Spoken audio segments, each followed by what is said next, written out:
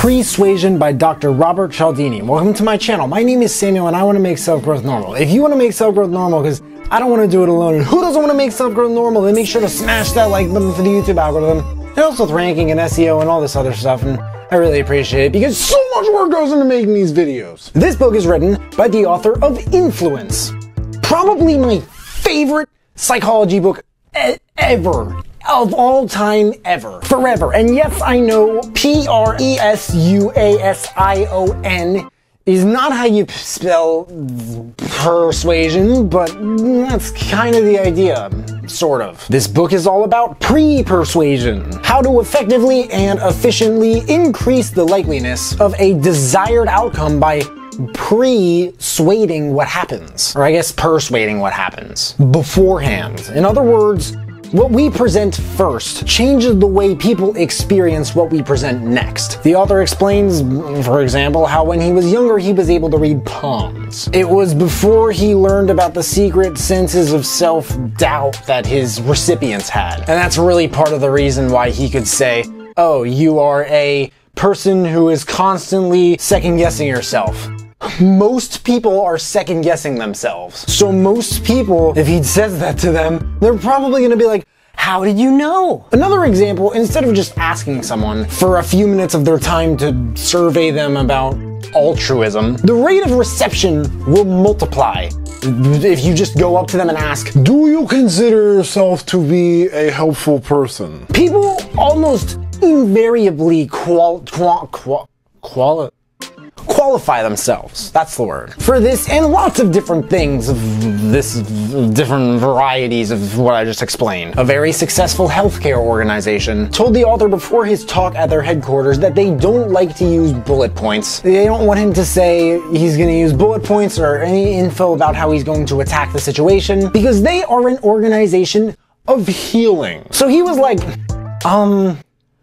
what? They were like, instead of using bullet points, use information points. And instead of talking about how you're going to attack the situation, talk about how you're going to approach it. Because we are an organization of healing. And this is because the smallest differences in language result in the biggest results, or at least changes of them. And I had no idea how important this was. But a life insurance salesman who had sold more than probably any other one ever and ended up in a hospital for, I don't know, something about his heart or his pancreas or something during a month that they eventually named after him in his honor, in the honor of his success. At the company, when he was in the hospital at the company, the month was named after him so that, you know, in that month, I hope they do this every month anyway, but in that month they were seeing who can sell the most, and he won by selling life insurance in his hospital bed over the phone with all these different clients and stuff, which is pretty gangster. His only secret other than work ethic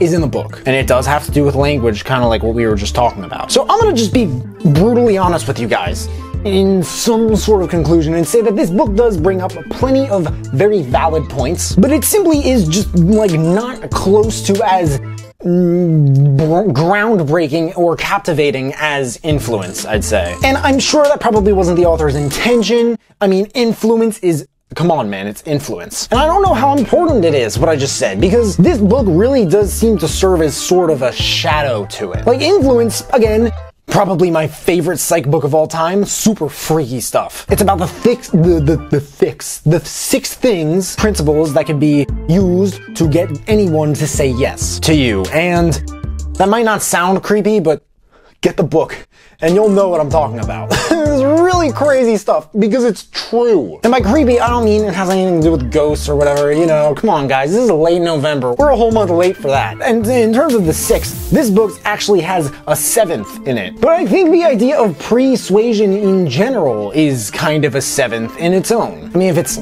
persuasion, I guess it would be the first of the and then the other six would follow because it's before them. But the whole section about associations being the building blocks of thought, I felt that. It's one of my favorite like chunks of any book ever. This type of chapter that I think explains so much about why we feel the way we do about things. Also, the chapter about after effects with Post-Suasion. Quotes. If the phone doesn't ring, it's me. When attention is paid to something, the price is attention paid to something else. When an important outcome is unknown to people, they can hardly focus on anything else. I think, therefore I link. Anything too stupid to be spoken can be sung. Those who cheat for you will cheat against you. Direction 1. I recommend this book for anyone who's curious, like, what is affecting my results that I cannot control? Because this book will tell you that there is plenty more that you have the ability to control than you think. Direction 2. If you like this book, I recommend, but